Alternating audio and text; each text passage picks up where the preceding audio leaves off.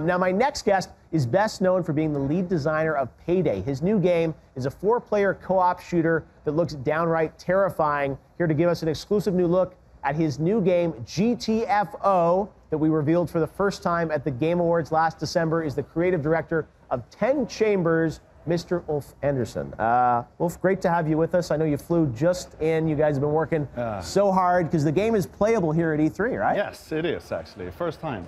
First time. Well, it was so fun to have you in December at the Game Awards. It was such an amazing year for me to debut so many great games, and GTFO was one of those games that came out of nowhere. People didn't know what to expect, but they saw the gameplay powered by Unity, and they were like, wow, this looks visceral and intense. And you guys are now giving us an exclusive new look at how the game has progressed in the past 6 months. So tell us, what's new? What can you tell us? I mean, one of the big things for us was the Game Awards really sort of pushed us towards where the game is now. Yeah. Like, we weren't nearly here. We were like in the gameplay sense there, but graphically we were like far off, right? So the Game Awards sort of pushed us into like really having to deliver on the vision of that. Yeah. So after that show, we sort of had to make everything work to that level and just polish everything up. So that's what we've been doing, just making sure that everything is rolling like it should be and playing like it should be. So it's actually been quite a lot of fun because we started to do play testing and stuff like that. You're just playing with friends usually, and the reception has been fairly good so far. It's really good stuff. Well, I think everyone reacted so positively to sort of the look and feel of the game and the atmosphere and the lighting. It feels so intense and obviously terrifying with some of these creatures. So tell us, here at E3, are we seeing any new weapons? Are we seeing new enemies? What's new? Yeah, we're seeing a bunch of stuff that we haven't seen before. We're seeing some melee action going on. We're also seeing the sneak mechanics being displayed here, for example. There's an enemy here we call the Scout that's sort of throwing out these tendrils that you have to avoid. And if you do actually somehow wake him up or sort of get in contact with those, it will bring in some other baddie. Okay. So you have to cooperatively try to solve these sneaking puzzles. Cooperative stealth. Yes. Okay. Which is terrifying in itself. I was going to say, that's a whole genre, the cooperative stealth genre. Yeah. So we do a lot of crazy stuff that's not really, I mean, I think it's been tried before a lot. Yeah.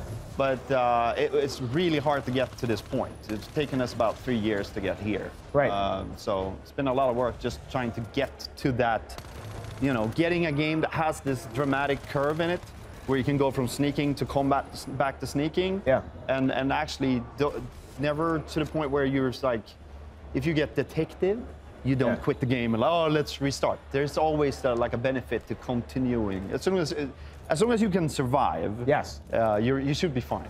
Wow, and that's as you said, 4 of you all together, sort of going through these environments. Yeah. So when you play test, it must be fun in the office because it's like everyone together trying to go through this. Yeah, that's actually one of the reasons why we make 4-player games. Yeah. It's because you can, or cooperative games, you can actually play them as a developer.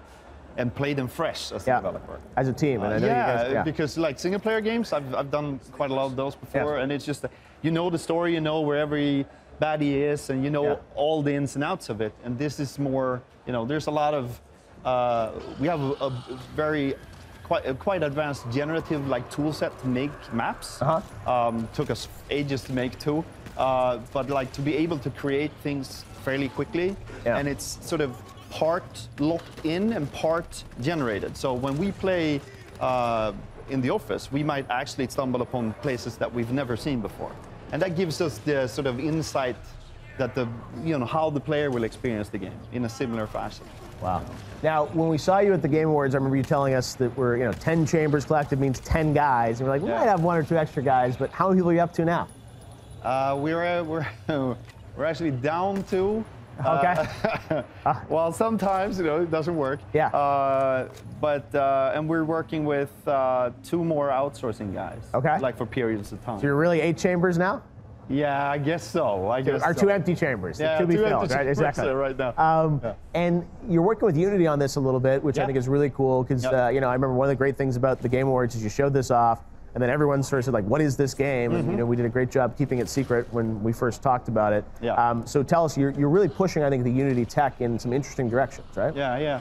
Yeah, the Unity engine has sort of taken some flack, I think, and has a bad and a wrong reputation, I think, for doing a certain type of game. Yeah. And there's a bunch of titles coming out that sort of proves that being different. And for us, it's really been a nice journey of just, before this, we usually did our own tech, all for every game, you know? And just having like a fairly huge engine team, because it is the whole of Unity, basically, to support you. And I mean, it's just been a very different type of experience. Being able to focus on gameplay and being able to, you know, go in and write very specific, like GPU stuff or very specific stuff. Wow, well, that's awesome. Well, is this what people are going to get to play behind closed doors at E3?